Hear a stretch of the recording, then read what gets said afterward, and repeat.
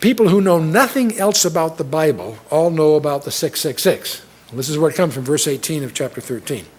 And that leads to all kinds of conjectures. Now, the 666, the word Christos in the Greek consists of two letters that start and end that word, and you put a serpent between these two, and you get, in the Greek gematria, 600 plus 60 plus 6, or the 666, derives from the numerical value of those three letters, and are so rendered.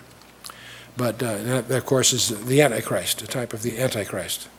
So you take the first and last letters and put the serpent in the middle of it, and you get the Antichrist, or pseudo-Christ, to be more precise. But whose number? You know, you find books spending all their time on barcodes, you know, because the barcodes use a 6 as a separator symbol in some of them, not all, but some of them.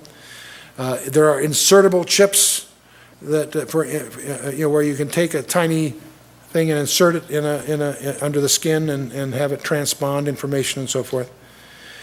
There are all these technologies which indeed can be useful in protecting a person's identity, to avoid identity theft, and that's becoming an increasing concern in our modern culture.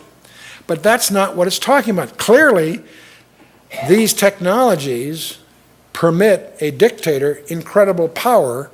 That's not the point.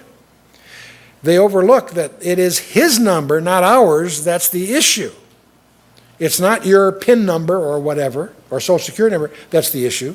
It's his number that you take visibly as a sign of allegiance to him. Now, you may need to do that in order to get a identity that you need. I realize it's control, that's going to be very effective. But the point is, it's his number and name that is the critical identity. So take whatever credit cards you've got or whatever other things, that's not the issue.